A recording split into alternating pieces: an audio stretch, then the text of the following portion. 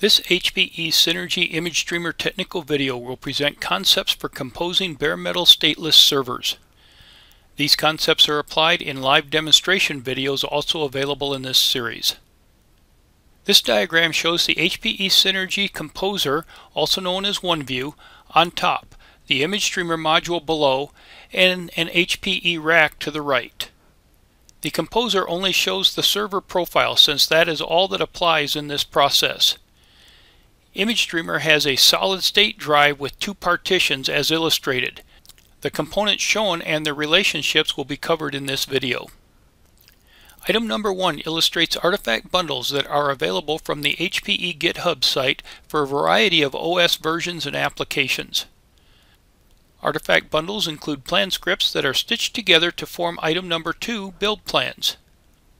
Number 3 shows a build plan is combined with a previously created OS golden image to define a deployment plan.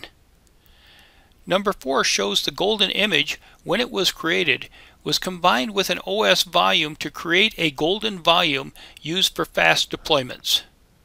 Now we'll take a look at the actual scripts and forms used for this process. Plan scripts are guest fish scripts, like this example that configures host names and IP addresses. Plan scripts are stitched together to form a build plan. In this example, the plan script is step number 4 in the build plan. The deployment plan requires 3 entries as shown with dark arrows: a name, the build plan to use, and the golden image to use. Plan attributes are created based on the plan scripts in the build plan. You can change these attributes or leave them as is. The last step to deploy a golden image is to create a server profile. Again, as shown with red arrows, only 3 entries are required: a name, the server hardware to use, and the deployment plan.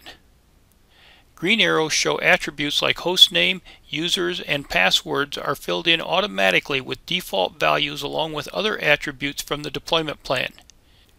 The image streamer iSCSI deployment networks are created automatically for your environment, and storage can be configured in the server profile. To facilitate easily repeatable deployments of this OS configuration, a server profile template can be created and selected where the blue arrow indicates. It will automatically reference the deployment plan and includes any required customizations. Going back to our process diagram, number 5 shows when the server profile is created, a temporary smart clone thin replication of the golden volume is created. Then, per number 6, plan script personalization is applied using the attributes defined in the server profile deployment plan. A temporary OS volume is created for your specified server that is moved to the deployed server volume storage area of the image streamer when personalization is complete. Number 7 shows an iSCSI connection is added for the specified server. Your server is now ready to use. Note that the systems administrator had to create a golden image, download the artifact bundle, create a deployment plan, and create a server profile. Everything else is automatic. With future deployments, you only need to create a server profile, and personalization will create unique host names and IP addresses.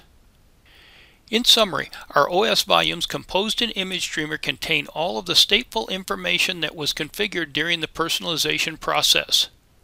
Compute modules do the information processing, but they only have temporary files on their local drives, so they are stateless. Stateful data is stored on storage module drives or external storage assigned to the compute module. Compute modules can be assigned on demand for other required workloads, and different compute modules can be used for this workload when required. This completes the server composing concepts video.